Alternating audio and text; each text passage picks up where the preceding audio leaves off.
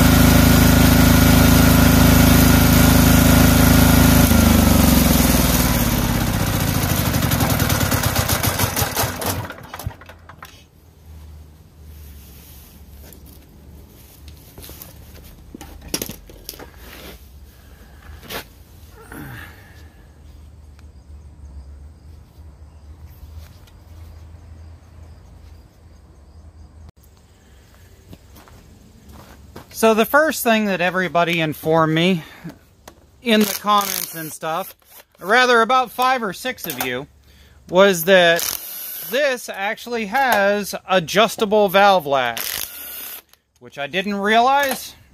And so when you pop this off, remember how I said this goes to the exhaust valve? So when I pop this off,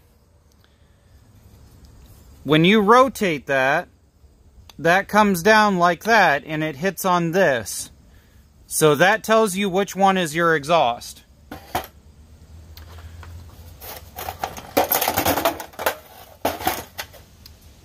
This right here is a 10 millimeter. And your adjustment through the top is a flathead screwdriver, like so.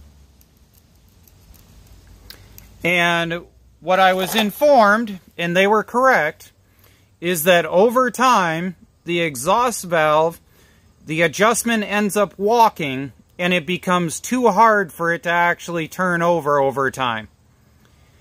And so, once I adjusted this, I was able to go and get the unit to start and run, and it would run good, but once the unit warmed up, it would never start again. That moved me on to the next problem. So within a few seconds of seeing this, you should be able to tell what the next thing is that was wrong with this. Obviously, this is a brand spanking new starter. We talked about this in the original video, that this was turning over, but it really didn't seem to be turning over the way it really ought to be. And it seems I was quite right. What would happen is this would start once, this would warm up with the motor warming up. Once this got stone cold again, it would be able to start it, but the moment it got warmed up at all, it would not turn over enough in order to start the machine. So I ended up discovering these were an oddball size. For those of you that are Canadian or European, these are 16 millimeter, apparently. If you're in the United States and you use Imperial, that would be a 5/8, but the 16 is the actual size. In fact, all of this machine seems to go and be all metric. So that was a 16. As you can see, that's an oddball, brand spanking new. I had to order because I've been running into 16s on my Fords more and more often in other vehicles. So I special ordered one. And then the back one here is right there. And that's just your standard 13 millimeter, which is what a lot of these are. This is just a pull-off connector. You put positive 12 volts to this, it triggers the solenoid, it starts it. Well, if YouTube has taught me anything, it's that if you're going to do something stupid, make sure to do it on video. So here's my Triumph 4-post lift that's been outside now for a few months. And we're going to take this generator that I'm betting probably weighs about 500 or so. We're going to drop this down, we're going to chain it off to it, and we're going to see if we can lift it and then drop it down on the little dolly that I made. Alright, gusty wind, safety third, take one.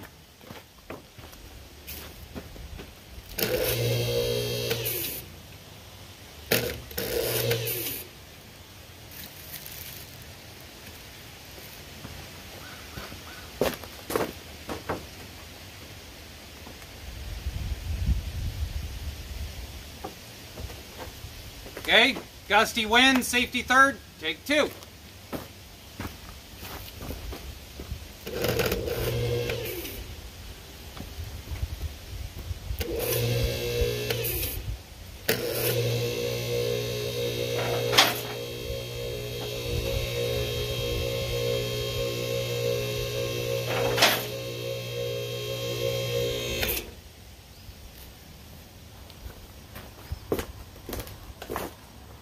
Okay, lift is maxed out. I just passed my hand underneath a 500-pound object held by a 400-pound rated strap. That was smart.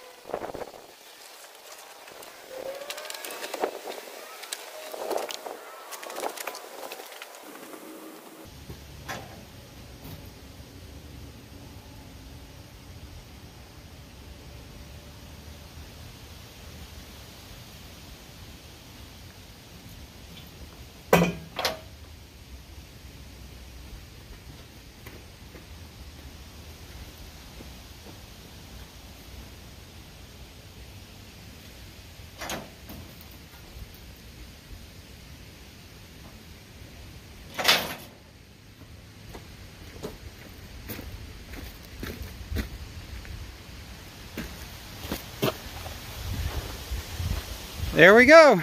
That should work. Gotta strap it down onto the little trailer and then get it moved out of the way to work on it later this winter. So where do we go from here with this diesel? I'm not sure. But right now, as you can see, I've got a couple of other projects on my plate that I need to deal with. So we'll be getting into those here on Redneck Computer Geek soon. And there's going to be a lot more stuff coming over to RCG Racing pretty soon. So be watching for videos over there too. Have a good day, and thank you for supporting me. See this? This is what I get for fixing the end of my ramps. That is my girlfriend's cat deciding to come over here and take a dump in my stuff. Look. There. Cat turds. Darn cat.